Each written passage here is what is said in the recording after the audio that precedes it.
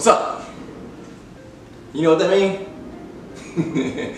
It's time for a Saturday sweat workout. We're going partner workout. You guys killed it last week with your partner, so we're bringing it back again. I'm excited. Let's jump right into the workout.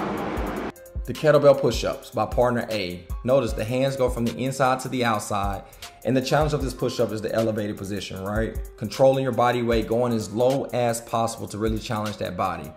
Making sure your shoulders are pinched back, tight stomach, elbows are tucked in, you're blowing out as you're locking your arms out. Whether you're doing standard or knees, up to you, principles stay the same. Complete 15 reps and then you'll go into the wall ball throws.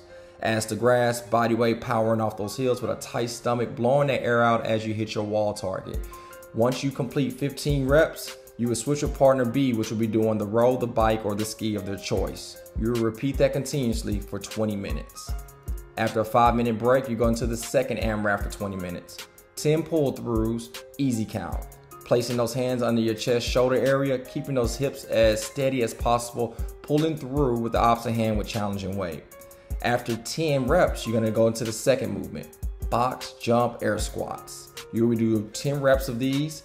Notice this is 2 movements in one. You would jump on the box, land soft leg, soft knees, stay flat on your feet. Making sure your breathing's good. You'll take the inhale before, and also notice when I get on the box, I'm taking that big inhale and going to that ass to grass squat. What I don't want you doing is landing into a squat. That is a no rep. Make sure you do the movements right to get the rep count. After 10 reps, switch with your partner, which will be doing a different cardio piece if possible. Man, let's get after it.